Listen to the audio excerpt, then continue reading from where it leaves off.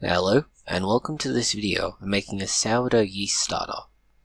Unlike industrially sourced yeast strains, sourdough yeast is an amalgam of lactic acid bacteria and yeast.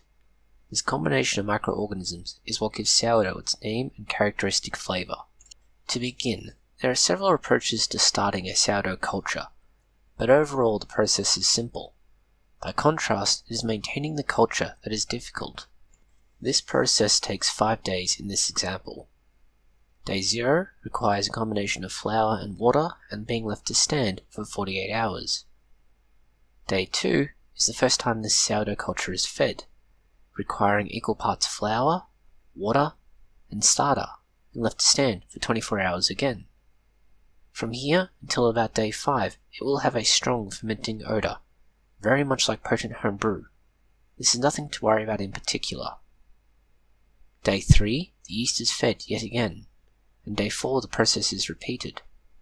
From here, you should have a culture that is fed every 12 hours, and this involves 1 part flour, 1 part water, and 2 parts existing yeast culture.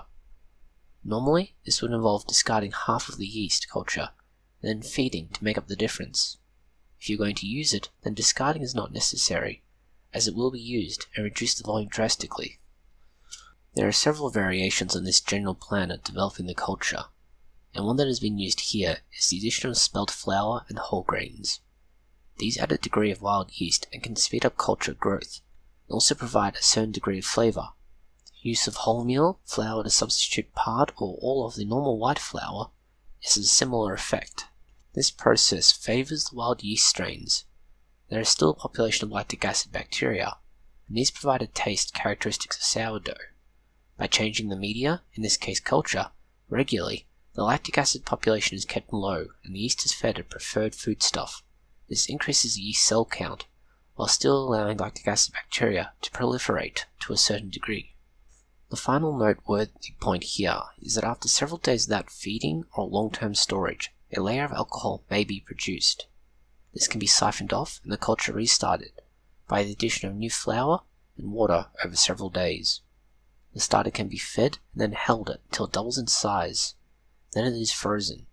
This will be a low population when first revived, but can be pulled out of the freezer as a stopgap or emergency supply. When not being used for several days to weeks, it can be kept in the fridge, as this slows down the metabolism and does not require the yeast to be fed or otherwise maintained.